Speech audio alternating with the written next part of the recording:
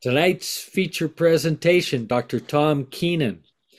It's with great pleasure that we welcome Dr. Keenan, an award-winning journalist, public speaker, professor in the School of Architecture, Planning and Landscape at the University of Calgary.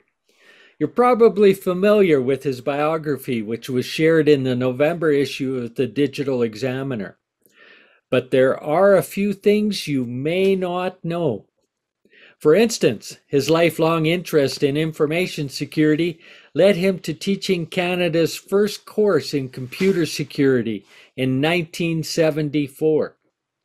In 1984, a series he created on CBC Ideas entitled Crimes of the Future won the Canadian Science Writers Award. The series predicted problems such as identity theft, which seems so common from now or in these days. Dr. Keenan is a qualified expert witness with the Court of Queen's Bench of Alberta in the fields of computer forensics and the internet. In addition to collaborating with law enforcement, law firms, and corporations, he's also spent time with Canadian Forces Bravo Company in Afghanistan. And I'm sure that's another whole story that we may have to have Dr. Keenan come back for. In addition to his monthly column on men's health published in the Calgary Herald, he is the author of Technocreep, The Surrender of Privacy and Capitalization of Intimacy, which was published in 2014. It's available for purchase wherever you get your ebooks, or it's available to rent through the Calgary Public Library. Wonderful. Thank you so much, Brad. Because you had a tie on, I went and got one as well. That doesn't mean this is going to be a formal presentation.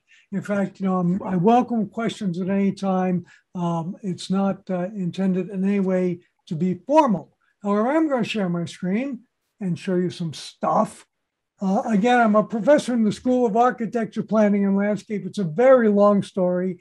I'm not an architect. I'm not a planner. I've been there so long, I'm probably more like landscape. But to be clear, I do teach in that faculty about smart communities and using technology intelligently. So technology and computer security have been extremely good for me. You may remember Saturday Night Live, the baseball player, baseball been very, very good to me. Well, here's how good it is. I came to Alberta as a tour guide in 1972. I will leave it to you to figure out which of those horrible looking people is me. We were all injured, so there was a kind of medical component back then. And I led this bike trip that ended in Calgary, fell in love with the place. The University of Calgary was 6 years old at that time. So they gave me a job. They probably wouldn't give me a job today.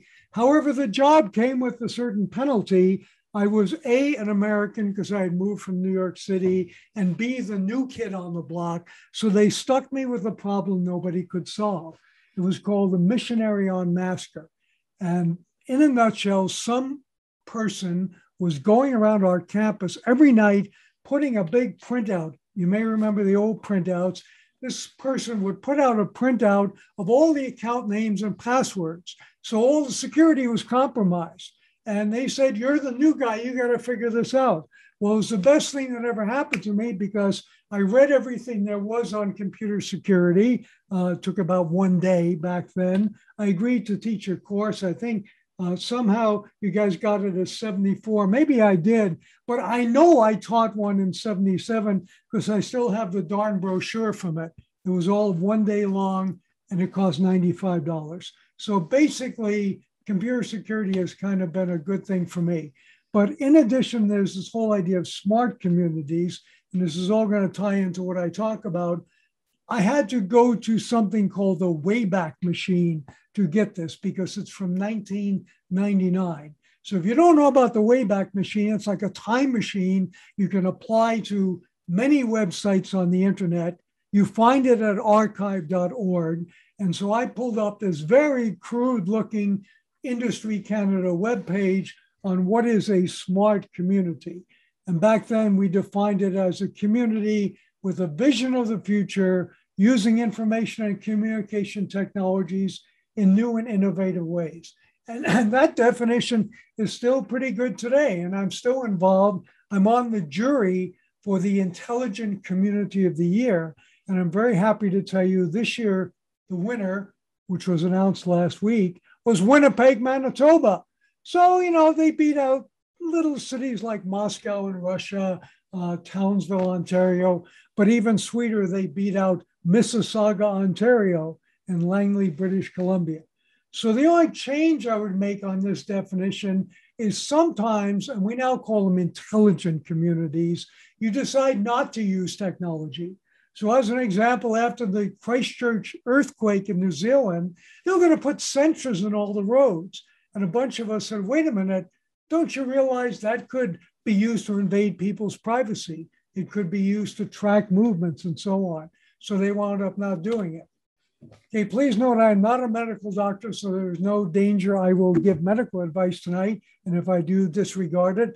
I'm also not a lawyer, so don't take any legal advice. And the views are my own, not those of the university. So I just want to start with a little story. I have a friend named Bill Daggett, and his father, who's in his late 50s, or was in his late 50s then, was a machinist. And this tells a lot about technology. They came to Fred, the father, one day, and they said, you're a pretty good machinist, but this new robot can cut with more precision than you ever could, so you're out of a job. And you probably know robots are being used in surgery and all kinds of settings. So this guy figured he was too young to retire, and he took a job at McDonald's. And then lightning actually struck twice, because that McDonald's, the very one that he took the job at, was designated to be the experiment for the McDonald's of the future. And the way it would work is you'd come up to the gas pump, and the gas pump would say, do you want a car wash? But it would also say, do you want a Big Mac? And if you said yes, it already had your credit card. It charged you for that. And there was this contraption that caused a Big Mac or a hamburger patty to come down on a cooking line. And then it sat at the end, and you typed in a 5-digit code, and you got your Big Mac. And it was cooked perfectly, untouched by human hands, no teenage nasal secretions in it. It was a pristine Big Mac, but people weren't ready for that idea back then. So the project failed. However, maybe it wasn't such a good idea back then. It's come of age now, and I can show you, if I just step out of here for a minute and share a different screen, I can show you that technology has advanced far enough that we actually have robotic hamburger cookers. And I'll show it to you, and then maybe you can figure out why it's still a terrible idea. So look at this contraption. It's got a conveyor belt. It's got mustard. It's got ketchup. It's got relish. And one of the things that you might notice about it is how darn slow it is. So somebody's spent a fortune making this machine, and I consider it to be really dumb technology. Because the reality is, any cook at a burger joint, drive-in or McDonald's or whatever, you do a heck of a lot better, probably in quality and quantity than that one. So I just wanted to make that little point about technology, that if you wait long enough, things do come along, and they do, appear eventually, but sometimes it's not everything that you wanted it to be. So I want to tell you about an interesting competition I got to judge. I mean, what you're going to hear tonight is maybe about 6 or 7 trends and points that I think are important. But this one was more like an experience. I was invited to judge something called the Falling Walls competition. And essentially what it is, it was created in Germany after the fall of the Berlin Wall, and people have to enter, they have to submit a proposal, and it has to be about breaking down some walls. So maybe it's, breaking down the wall of malaria in Africa, breaking down the wall of food scarcity, in North America, things like that. So this particular winner from last year, Anna Montalban Arquez, from a lab in Switzerland, won for her kind of innovative cancer therapy. And I thought, given the theme of prostate, it was a particularly appropriate one to mention. And essentially what she's come up with is a novel approach to use bacteria as a standalone therapy for colon cancer. Now, I know the colon is not the prostate, but the principles are the same, and it's showing striking efficacy as monotherapy. So why do I tell you about this? Because to some extent, one of the problems with technology is complication, okay? And you take one drug and then it gives you dry eye, so you take another drug for dry eye and so on. So I am a huge fan of simplicity in therapy. And the idea that this woman, who was the international winner of this, came up with this impressed me. And actually, the reason we got to have this competition a couple of years ago in Calgary is Dr. Leanne Willits, who was also a cancer researcher. And I'll make sure Dorothy has these slides. If you need any of these names, you can get them from her. But she won a silver medal at the 2015 Falling Walls Lab competition. And she does indeed work she's a member of the Alberta Prostate Cancer Research Initiative. So if you know her, great. And if you don't know her, you maybe should, because I can tell you she's a really bright person and she's a really motivated person.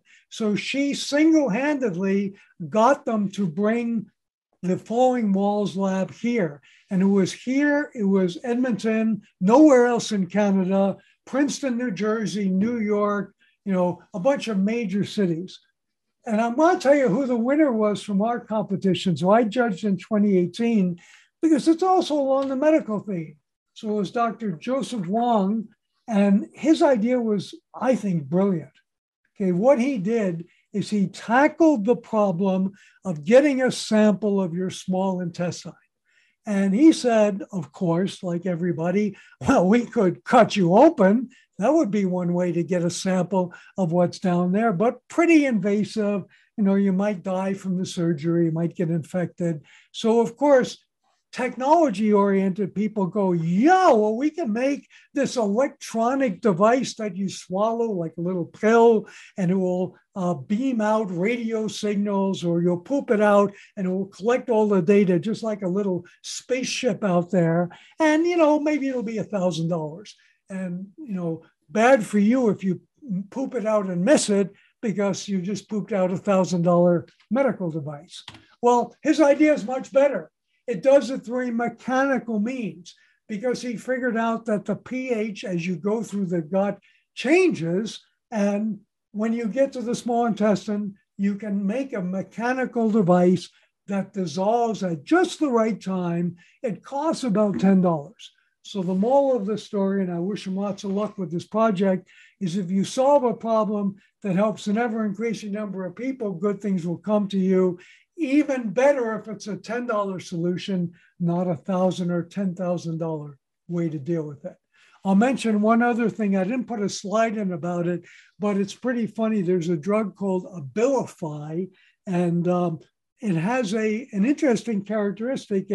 It's used for panic attacks. It's used for paranoia. It's a psychotropic drug, basically. It's given by psychiatrists. And the most interesting thing that happens with Abilify is that they've now created a formulation of it that has the same idea. As it gets into your gut, it dissolves and it sends a radio signal to a patch that you wear, which then contacts the internet and tells somebody that you've taken your pill. So first of all, I wrote a story about this. I thought it was extraordinarily bad choice of drugs. This is the first drug that had that feature, because it's a drug for paranoia. And, it's going to make you more paranoid if somebody is monitoring, did you take your drug? But I will say a few things in its favor. The majority of the people who were given this liked it because it reminded them to take their pill. And if you think about it, there's a social thing here too. If you are getting a drug that's paid for by Alberta Blue Cross, someone somewhere ought to know, maybe, are you taking it? Are you flushing it down the toilet? Are you selling it on the street? So I'm not saying there's no place for this. I do think it was pretty funny that a drug for paranoia was the first one that they gave, this paranoia-inducing drug. So again, if you want to look it up, it's called Abilify Mycite. That's Mycite. Anyway, simplicity is a good thing. That's my first trend. And I want to bring this up to date by showing you how some researchers at the University of Lethbridge and some of our people as well have come up with a urine test. So you might pee into a cup if you get a concussion on the hockey rink or the soccer field, and they are able to find certain metabolites in there. So this is, I haven't even written a mental health story on this, but I will, because concussion is pretty important. And the ability to detect it almost instantaneously with the urine test is pretty good. So here's more on some of the researchers, and it's Dr. Gerlinde Metz, Chantal Debert, and Tony Montina of various University of Lethbridge, University of Calgary. They even have a patent on this. So bravo to them. They not only thought about a good idea, but they took the trouble to patent it, which gives them control of it. And, if they take the money and go to Mexico, that's great. If they take the money and donate it to Prostate Calgary, that's better. Who knows? But basically, I want to show you that there is great innovation going on right under our noses, literally, because you have to pee in a cup here. And it looks at 18 urinary metabolites, which together give a biomarker signature. So I know you have lots of medical researchers speak to you. You've probably heard of biomarkers before, but that is one of the big things happening. Okay, personalized medicine. Now, I was going to do like a little poll. Have you had your genome analyzed? But then I thought, no, that's going to be more technical stuff. But if you did, you probably went to Ancestry.com, 23andMe. And I should tell you when I did it, because I'm a privacy nut, I, of course, gave an assumed name. But you got to really think these things through. Let's say you give them a made-up name, and we did our whole family. So we did my wife, our son, and myself. We at that time had 3 animals, 1 female, 2 males. So part of the made-up name is the animal's name, and that's where it gets interesting. We sent this all off, but just before I was about to pay for it, I said, hey, if I get my credit card here, I'm giving away my identity. I'm linked to these DNA things. So I went down to Shoppers Drug Mart and I bought a prepaid Visa card for the sufficient amount of money to pay for our tests. And the funny thing is, the way this card worked, I had to actually register it. So of course I registered it to our dog. That was no problem. And I needed an address. So I looked up a butcher shop in Denver, Colorado, because I figured, dogs like meat. And I filled out all that stuff. And sure enough, it worked. The credit card worked. We got the DNA results, but we forgot which one of us was which of the 2 males. And of course, my son and I agreed to open our results simultaneously, just in case there was a paternity issue. Not that I suspect his mother, my ex-wife, but just in case things didn't work out the way we thought they would, we figured we should be in the same room. But he looked at me and he said, son of a gun, my mother was Jewish and it says I'm not Jewish at all. And look, you're Jewish. And then we realized we had the cat switched, okay? So we had remembered the wrong animal. So anyway, where has this gone to? I got to tell you, 23andMe and Ancestry only looks at a small percentage of the whole genome, 0.02% typically.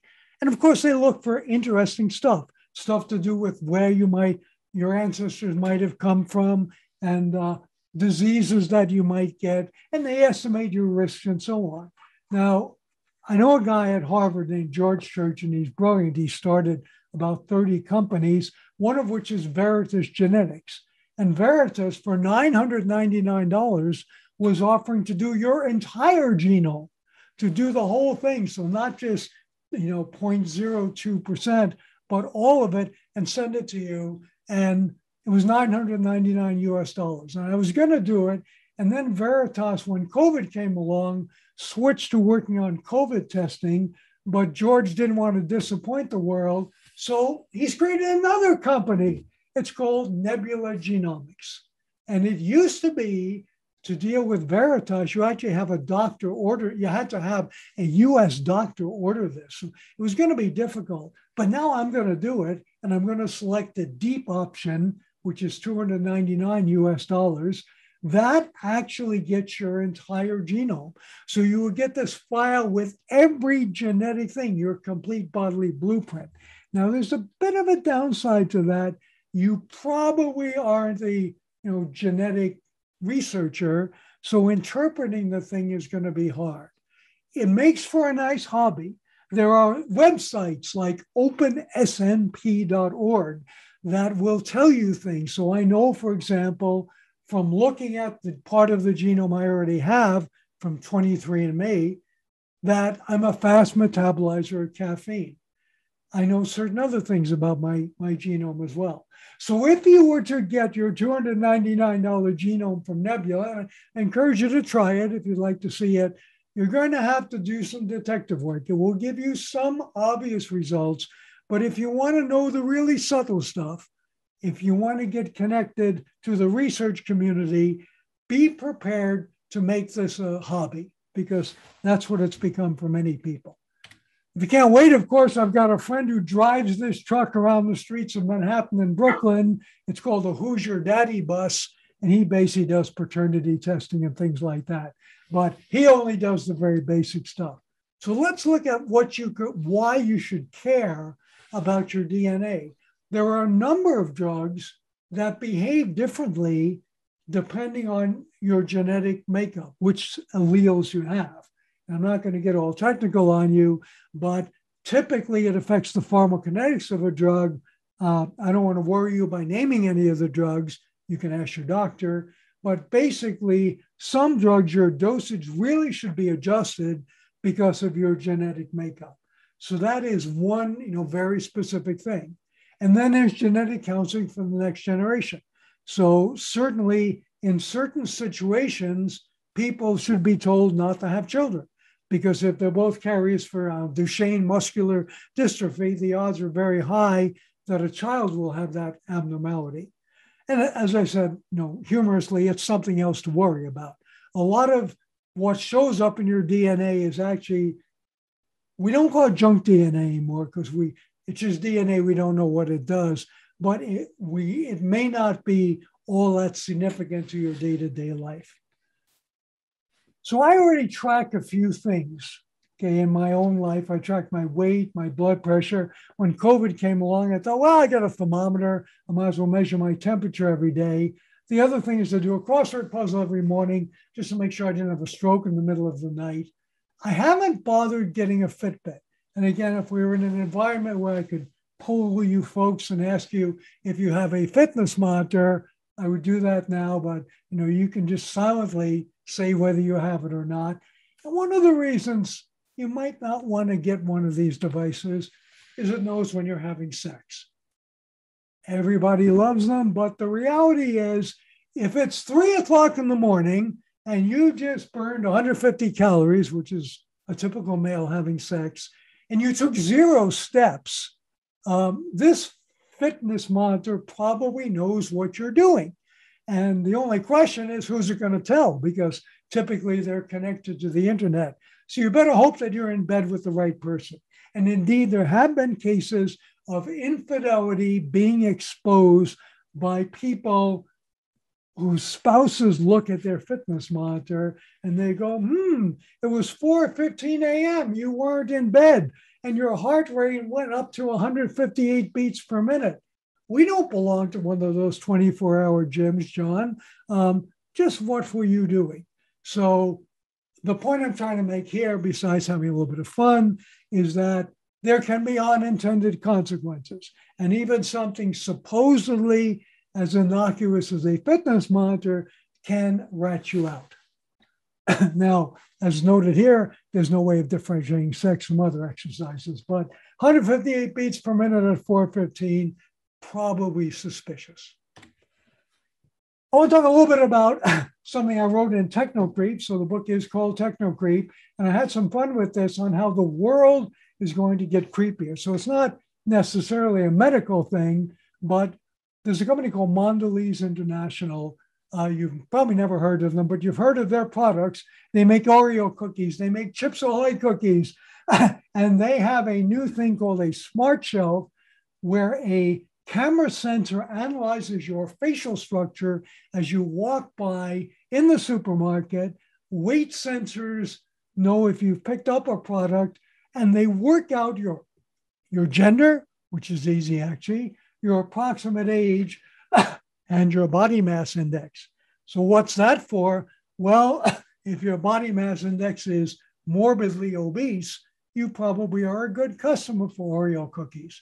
And indeed, you might get a coupon coming out of the shelf or sent directly to your smartphone. Even better, excuse my coughing here. Even better, there was a technology at MIT called sound spot or something like that, that worked like a laser for sound. So what happened is they could mount it in the ceiling of the supermarket, and they did actually in Australia. And only on that spot, that yellow spot, you could hear the voice of your conscience. And what do you think your conscience had to say? Hello, I'm the voice of your conscience. You can hear me, but nobody else can. Do you see those bananas over there? They cost more, but they're fair trade organic bananas. Now, you know what you should do. Sales of the bananas went up 152%. A number of people went running from this store because they were schizophrenic, and they were now legitimately hearing voices coming from the ceiling or the sky. And there's no law against this. I mean, that's another point worth making. So technology like this is going to be proliferating, and it's the answer to the question I know none of you asked. Well, can I just hide in my house and not use the internet? Well, sooner or later, you're going to have to go out to buy bananas, and this thing's going to catch up with you. Now, I do think the creepiest place in America is the Disney theme park, because they now use wristbands to give you access to the park. And there's actually a deep concept behind this, because if you don't like that wristband, you can still pay the same amount for each member of your family. You notice they come in the right size, for little children to big fat wrists, and they have your name on them. But if you don't want that, for the same amount of money, you can get a paper ticket. But when they give you your paper ticket, they say, sir, you do realize you're giving up all your special privileges. And of course, people say, what does that mean? And they go, well, several times a day, you could go to the head of the line with your wristband. The paper ticket doesn't work for that. So you can imagine you're standing there with your little daughter or niece. She's 8 years old. She has a bit of a potty mouth. She sees another family going to the head of the line at Thunder Mountain, and she goes, Dad, what the F are they doing? And you say, oh, that family doesn't care about their privacy. Well, you can imagine what she's going to tell you. Now, two more fun things about Disney theme parks. All Disney theme parks are actually a roof on a building called a utilidor, and all the characters. So when Mickey Mouse needs to go have a smoke break or something, he descends into one of these tunnels. And possibly the weirdest thing at Disney parks is called a smellitzer. It is a device that shoots out smell appropriate to the area. So if you're in the haunted house, it'll smell musty. If you're in Pirates of the Caribbean, you smell the ocean. And they're all concocted scents. They also use it on Main Street, USA, to pump out the smell of cookies baking. Those cookies that they sell inside are baked like 40 kilometers away in a factory, but you smell them baking and you go in. The point of all this is that there is something I call, and I have a chapter in my book, sensory creep, where we're actually being led around by the nose. And I'll give you the weirdest example I found. Funeral homes always use a special floor wash that smells of cinnamon, because in scientific experiments, if they didn't quite get the embalming job on Cousin Fred just right, the cinnamon smell covers it. So next time you're at a funeral parlor and not the guest of honor there, take a deep breath and you'll probably smell cinnamon. Okay, and creepiest place in China, any public street, they have this thing called the social credit system, and you get a score based upon your behavior, and little things like smoking in a non-smoking zone, buying too many video games, or certainly terrorist attacks cause your score to go down. A lot of people think we are kind of headed to that. So when you have things like popularity scores on Facebook and Instagram, and how many people retweeted, it's sort of a form of this. And a lot of people say China's just a little bit more honest about it. Trend number 5 is thought reading. So, that's just a stock photo of a guy with a lot of electrodes. But I can tell you that functional MRI machines can monitor your brain activity. They have been used for years by what we call the 3-letter agencies in the US for terrorist interrogation. And what do I mean by that? You put the stuff on some prisoner's head, you show him or her a photo of a terrorist cave, and the brain will give away whether or not this person has ever seen it. On a more commercial field, it's used to test out new TV commercials and shows to see what kind of a response they evoke. And I want to show you how good it is. This is work from a professor in California named Jack Gallant, and he hasn't been posting lately. This is what his work would do in 2011. So on the left, you see a video that somebody is watching, and on the right, what Jack was able to reconstruct from brain activity. So no, that's not really a good looking elephant, but it sort of looks like an elephant. It sort of looks like a bird. And when I tell you this is 2011, and he now has a technology called picopulse imaging, and I don't understand what that is, but I'll find out someday. Jack is probably able to read your mind. Also, Google, you remember they used to have a thing called Google Glass, special eyeglasses. In the context of that, they patented basically a technology inside the glass that could charge you based on what you looked at. Now, we already know that Twitter has done some experiments on how long you linger over something. So if you look at an image, a product, a person, Twitter was timing it to try to decide how interested you were. Of course, maybe the dog had to be let out. You got up to let the dog go out and open the door. But anyway, Google holds a patent on pay-per-gaze advertising. Trend number 6, biometrics everywhere. So Apple is actually working on features on the iPhone to help detect depression and cognitive decline. And we're not talking about what you type. So if you type, "I'm so sad today," yeah, you're depressed. But they are looking at things having to do with typing rhythm and other things. They won't tell us exactly what, to help detect those, at least depression and cognitive decline. Now, here's a story. There's a technology called US Visit. My wife, being a proud Australian, is forced to put down her fingers when she goes into the United States. This is not her actual hand, but one day when she was going through, she had a Band-Aid on the finger. And because it's a biometric identifier, it couldn't read through the Band-Aid. And she said, "What should I do?" And the woman said, "Give us another finger." And being Australian, Carrie said, "Will this one do?" raising her middle finger. And I swear the US Customs and Border agent raised her middle finger and said, "As long as you give us that same finger when you leave the United States." So Carrie she thought a little bit of fun with her, but the next 10 times she entered the US, it misidentified her and made her go into secondary. So the moral of that story is don't mess with the customs people. Trend number 7, genetic tinkering. This is way back from 2013. Medical researchers are using genetic engineering to revolutionize the treatment of cancer. Now, again, I am not a doctor. I'm not a cancer researcher. I do know what T cells are. They're the white blood cells that fight viruses. And we talk a lot about different kinds of immunity, like T cell immunity. And the idea, and again, dateline 2013, so almost a decade ago, was engineering the T cells to specifically attack cancer cells. Now, that was then. This is now, or not now, this is 2016.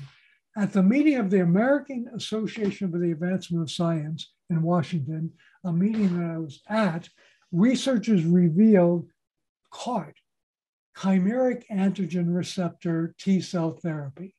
Previously, another type enabled young Emily Whitehead, whose story is on this website as well, to conquer her leukemia.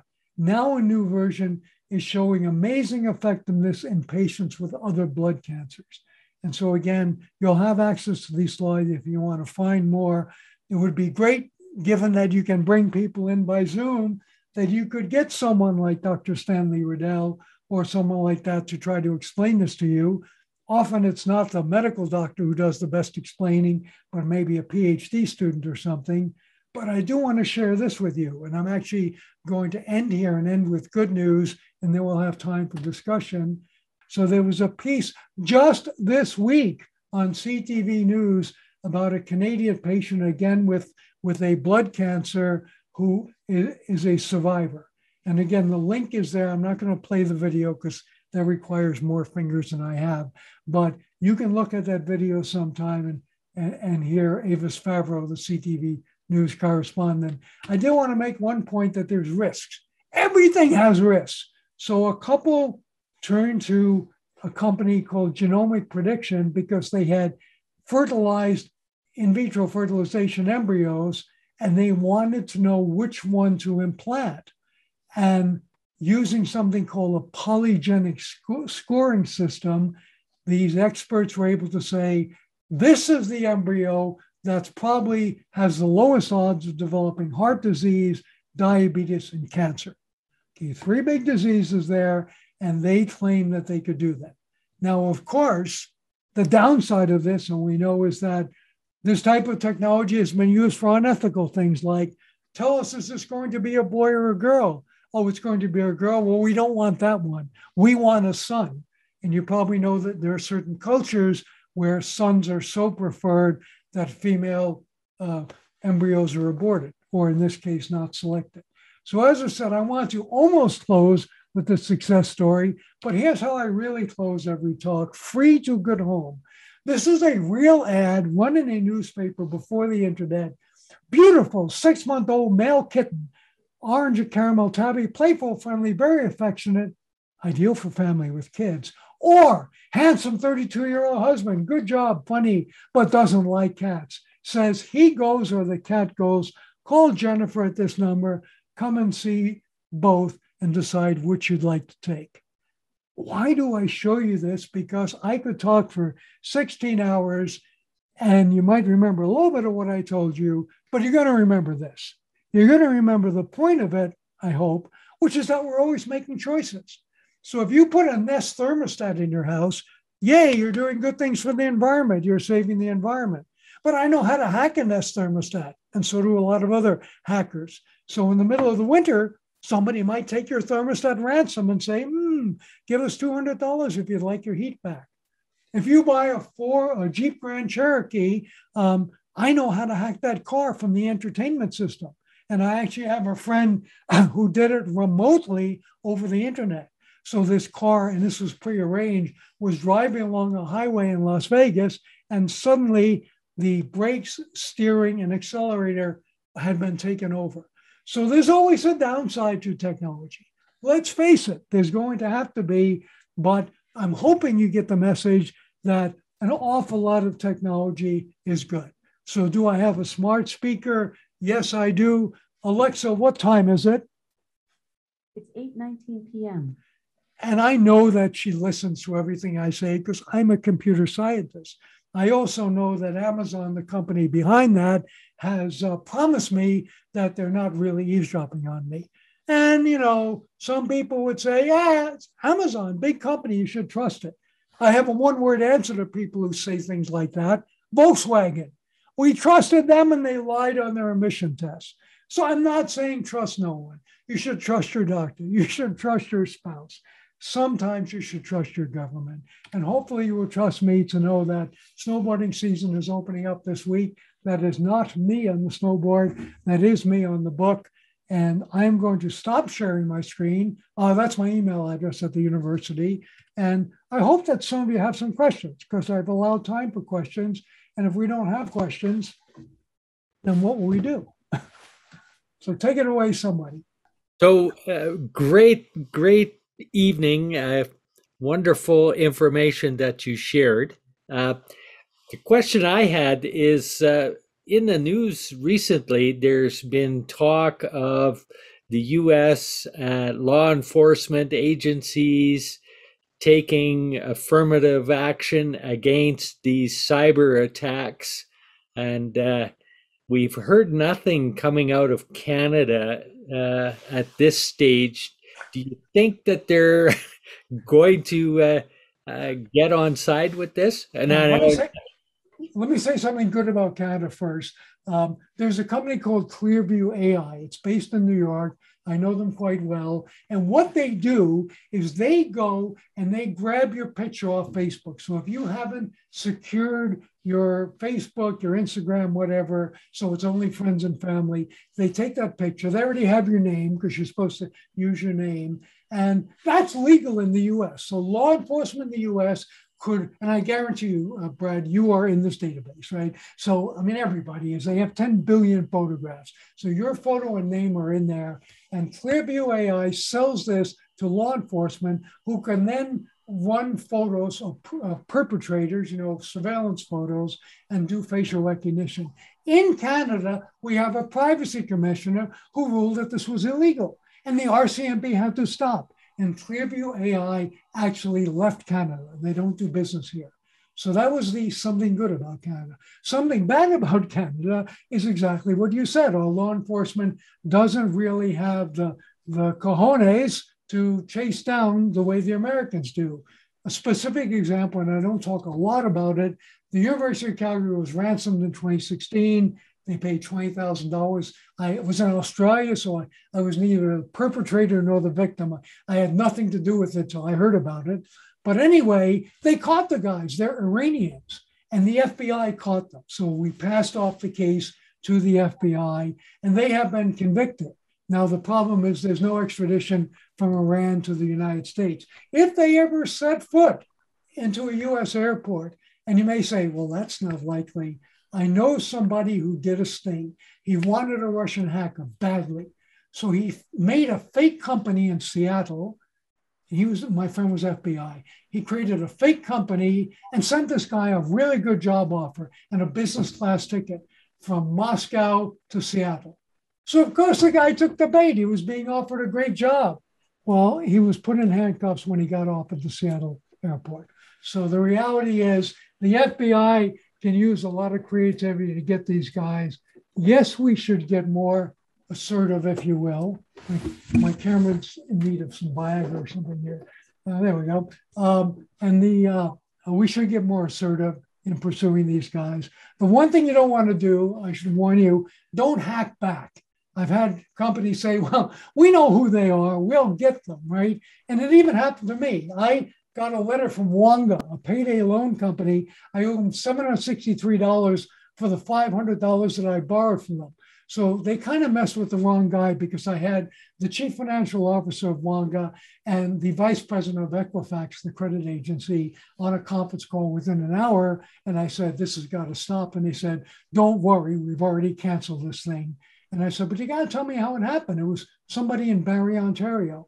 And they said, well, you're too damn famous. There's enough information about you out there that this guy was able to look you up. He knew where you went to college and stuff like that. And he impersonated you. And the funny thing was, I said, give me his IP address. I'll ruin his life. And they said, no, you can't have that. We know better than to give you his IP address. And you'll hack back or something like that. And you can actually get into trouble. If you attack somebody else's computer, even if they started the fight, it's like the schoolyard, you can both get sent to the principal's office, which would be the FBI field office. Right? So don't. I wanted to ask you a question. My name is Frank, and I was interested in starting your brief talk a little bit about the precision medicine and the use of genomic testing and that. And it was interesting because I was looking at, I have prostate cancer, of course, and I was looking at having some testing done. But the one lab, which is here in Canada, I think it's Navigate Foundation or something.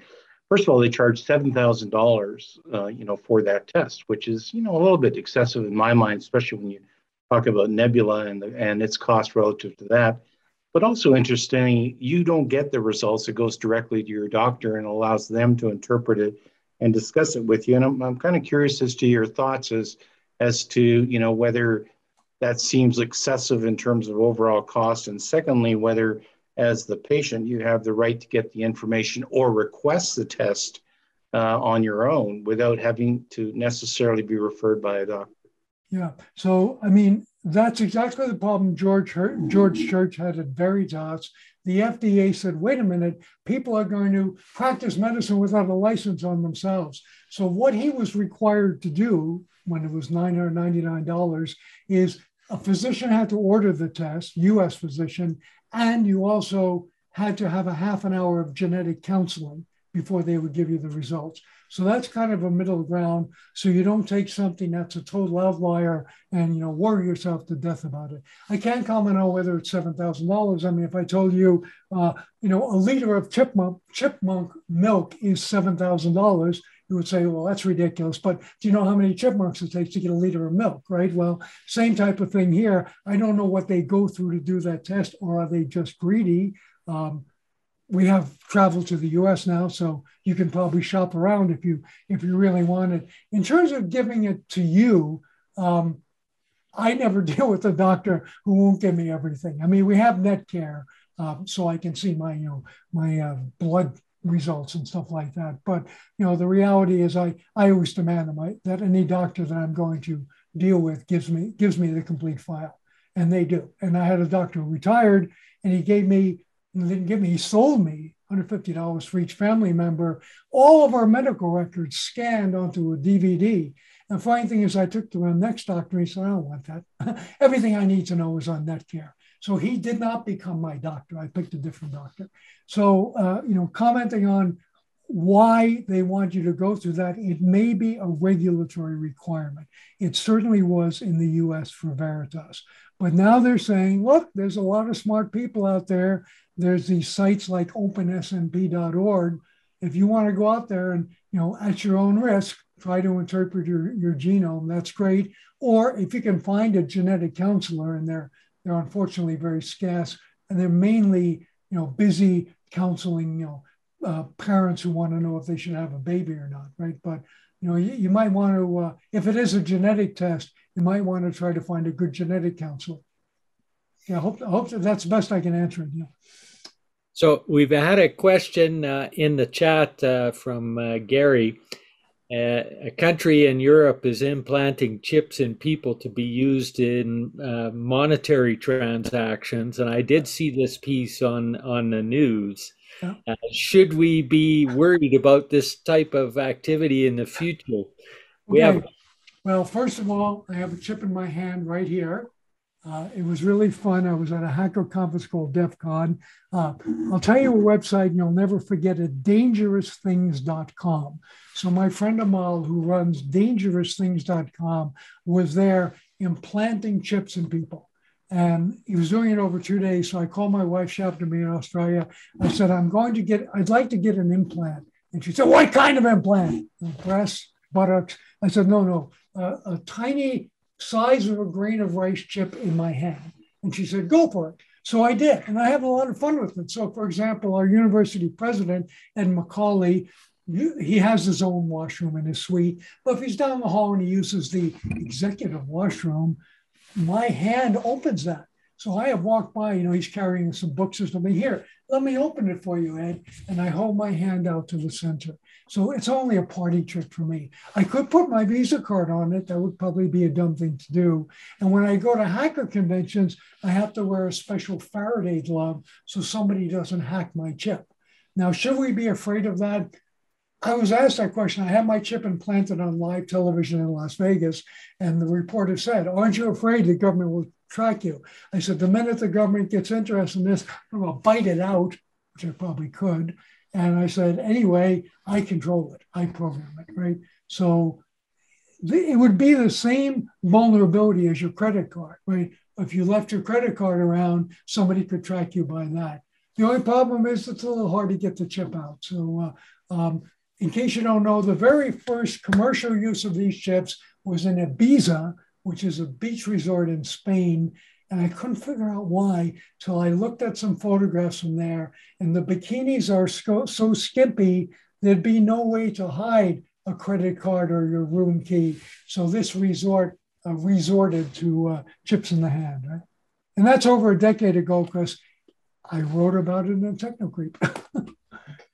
What's your view on, because I get different answers on this, checking out at the grocery store, and you get the choice of tapping, swiping, or inserting your card.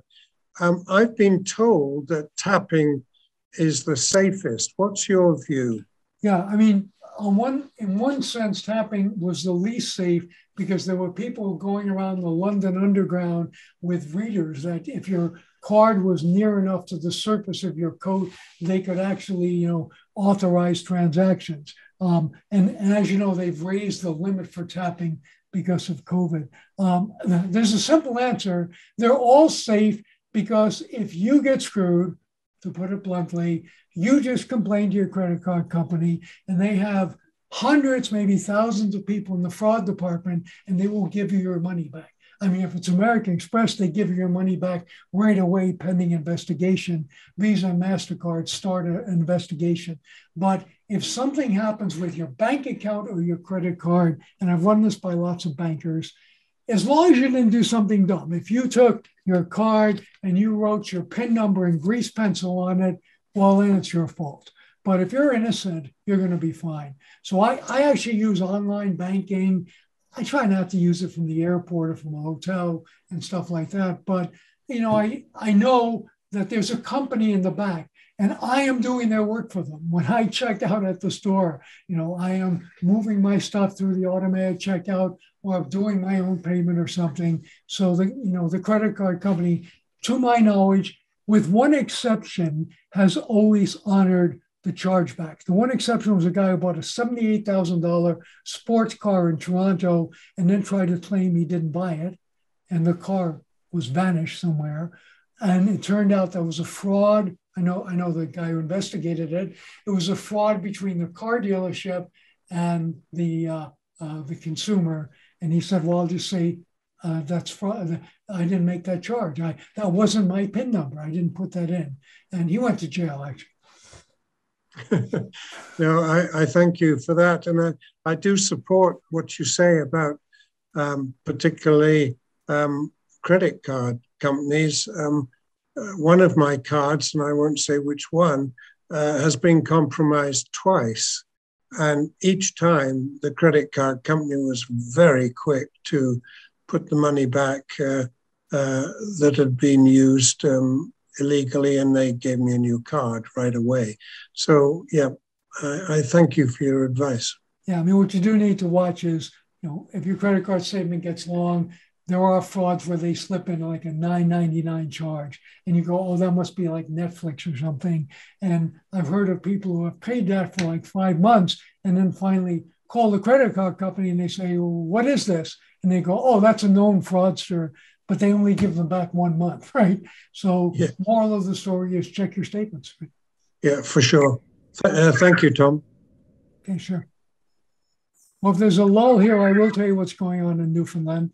And I'm sort of qualified to tell you about that because I actually 3 years ago appeared as an expert witness before the Supreme Court of Newfoundland and Labrador. It was a health privacy case. In a nutshell, an accounting clerk was accessing patients' records illegally. And she was, oh, that's my neighbor's daughter. What's she in for? Oh, abortion. That's interesting. She wasn't telling anybody, but she still was fined $5,000 and fired. And where I got involved is the patients hired a lawyer to have a class action against the Western Health Region in Newfoundland. Well, that's nothing compared to what they're going through right now, which is this ransomware attack. And I wrote a piece that will be in the Calgary Herald this week that says they should count themselves lucky because here's the ransomware they could have had. They get a notice, administrator gets a notice. one of your employees clicked on a bad email link. There's no Saudi prince giving him $5 million. Instead, we are in your network now, and we know all about you. We know you have 3 Siemens MRI machine models so-and-so. You have 5 Picker X-ray units. You have 243 BD infusion pumps, all connected to your network. So because we have this knowledge, and because there are flaws, vulnerabilities in every one of those, we're not going to encrypt your patient file. That's like 2016. Instead, we're just going to kill a patient every other day until you give us $20 million. So I call this the ransomware from hell. I've only really presented it to members, of the IT community. I decided it has actually happened in some US states now, where they've had what we call an attack on the Internet of Things in the hospital. The Colonial Pipeline one was an attack on pipeline controllers. You can imagine how much worse it is to attack an X-ray machine. And I have a paper from Israel, 7 ways to kill somebody with an X-ray machine, ranging from give them too much radiation to hit them in the head with the machine when you move it electronically. So anyway, that's some ransomware from hell. I'm going to explain it. I did explain it in the piece I wrote for the Calgary Herald. And if you're in another city, it will probably show up in your post-media paper there. It's like Edmonton Journal, Ottawa Citizen. So and of course, my take on ransomware is don't be stupid. First of all, don't click on those links, but also have a great backup so that if your system is compromised, you tell the ransomware guy who wants $5,000, sorry, I just reloaded my complete files from backup, and I'm going to use the $5,000 to take a trip to Mexico. So, basically tell the ransomware guy to get lost. Okay, well, I wish you all the best of luck. As I said, I'm not a medical doctor. I think I avoided giving you medical or legal advice. You do have my email address, Keenan@ucalgary.ca. If you do want my opinion on something, and it will only be an opinion, feel free to email me. I'm pretty good at answering emails.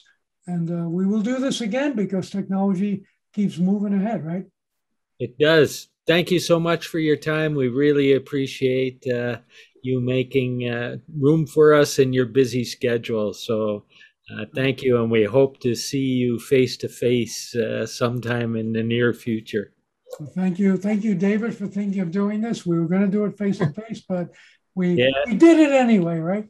Oh yeah, thank you, Tom. It's good to see you again, and it'd be nice to touch base and have a conversation about other things. Okay, bye, guys.